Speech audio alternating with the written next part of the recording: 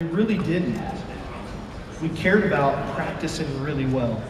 We were focused on having a great practice on Tuesday and how tough 9-on-7 was going to be and how competitive it would be in the team period at the end of practice.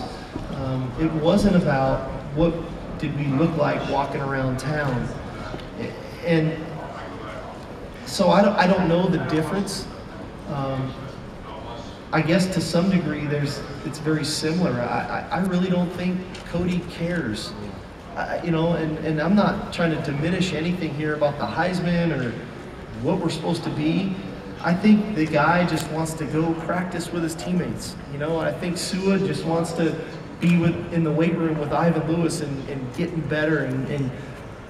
And I really think that's how those teams were too. We can talk about Reggie and Leinert and all these guys and Cushing and Clay Matthews.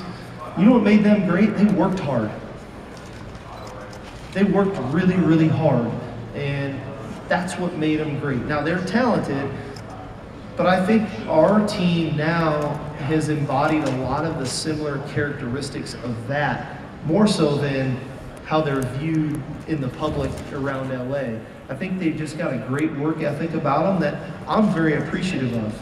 Coach, talk about Dory Jackson. He's coming off a great track season.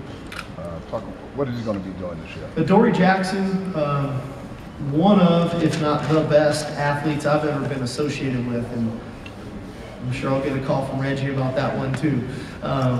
Dory's a phenomenal athlete.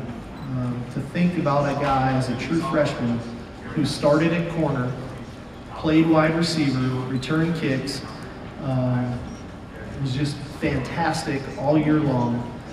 Comes out, participates in spring practice, at the same time as practicing for track, goes out, wins the long jump championship in the Pac-12, which is an amazing accomplishment, finishes 4th in the 100 meters in the Pac-12, and is the anchor on the 4x100 team for our school. Phenomenal. So how are we going to use him? The best way we can without killing the poor kid, as the season goes on. He's very, very talented. A lot will be dependent upon how some of our other DBs progress and how much we can use them on the offensive side of the ball. But I would be remiss if I didn't try to get the ball in his hands because he can score at any moment. He's one of those guys, when you see him out there and you know the ball's coming to him, you stop. You stop the conversation, you hold your breath, and you almost stand up to see what's going to happen. You bring in a really good recruiting class. How difficult is it to recruit him?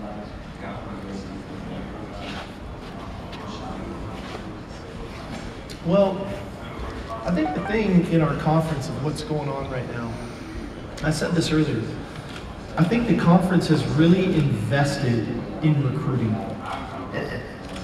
That sounds kind of odd to say, but everybody's got facilities, everybody's got private planes, everybody's got new gear, everybody's doing something to try to stay on the cutting edge of what's going on in recruiting. For us, yeah, sure, we do those same things, we have those same things, but at the end of the day, we fall right back on our rich history, tradition, our amazing university, being in Los Angeles, the #2 media market in the world. You think about the fact that 11 national championships, 6 Heisman trophies, more NFL Hall of Famers than any other university. So there's a lot that we can hold on to that I think is very appealing to kids. We're not going to take the field in 13 different uniforms in 13 games this fall. We're going to wear cardinal and gold, and you guys know what we wear. So we have to lean on the things that are true to us and who we are, and I think that's why kids come here. It is what they're looking for. Steve, what's this? Off of what Blair said, you stressed the importance of the 2015 recruiting class over and over again. I know some positions are going to hopefully see playing sooner than others, but how soon and how much do you foresee those freshmen contributing? It's probably a better question a week or two into training camp, and I know you'll be there and you'll ask me. It's hard to tell, you know. We've got some guys coming off of injury, and Jabari Ruffin, Lamar Dawson, Tony Bigelow, Trey Madden. So I don't exactly know who, what, where, how, and why, and exactly is going to fit in and how much they're going to play. I know we're going to give every one of those guys an opportunity to compete. They're going to get thrown in with our first units right off the bat, day 1, day 2. Some guys are going to perform, some guys are going to be a little wide-eyed and not perform great. But I do know this class, I think in the end, is going to win a lot of football games for us.